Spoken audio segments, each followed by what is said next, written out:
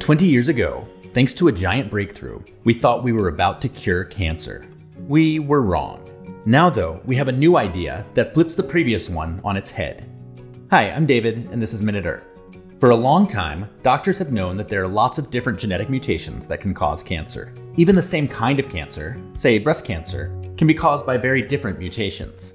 That means that a treatment that works well for one person with breast cancer doesn't necessarily work well for another person with breast cancer. So it was pretty exciting when, a few decades ago, genetic testing advanced enough that scientists could sample a patient's cancer, find the mutation that caused it, and then, once they figured out a treatment that worked for that one patient, they could essentially copy and paste that treatment for everyone else with the same cancer-causing mutation. Which sounds great, and the initial results were super promising.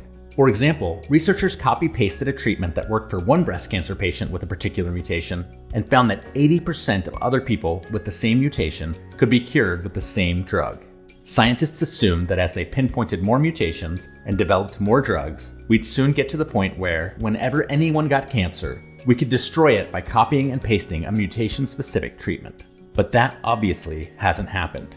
First, there are a lot of different cancer drugs and a lot of different cancer-causing mutations out there, and scientists have only stumbled on a few specific combinations that actually work.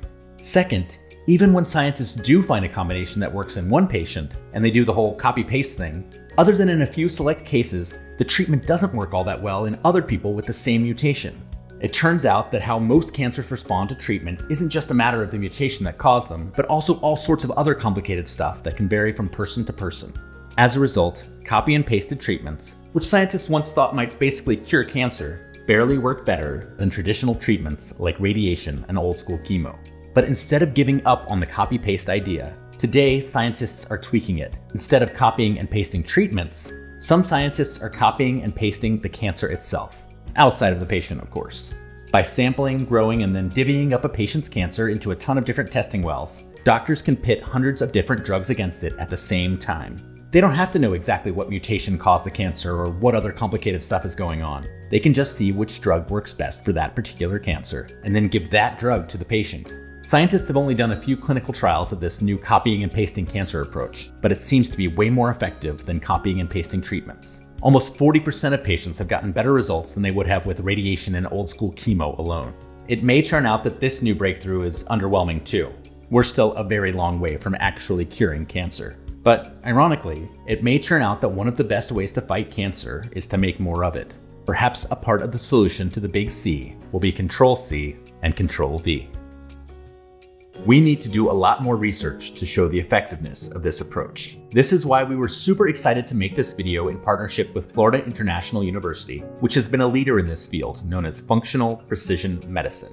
Dr. Diana Assam, along with postdoc Dr. Arlette Acanda de la Rocha, and the rest of the team at the Robert Stemple College of Public Health and Social Work at FIU, are pioneering the next phase of clinical trials in both pediatric and adult cancer patients. After taking tumor samples and growing them in the lab, they expose them to more than 120 different drugs to find the right fit.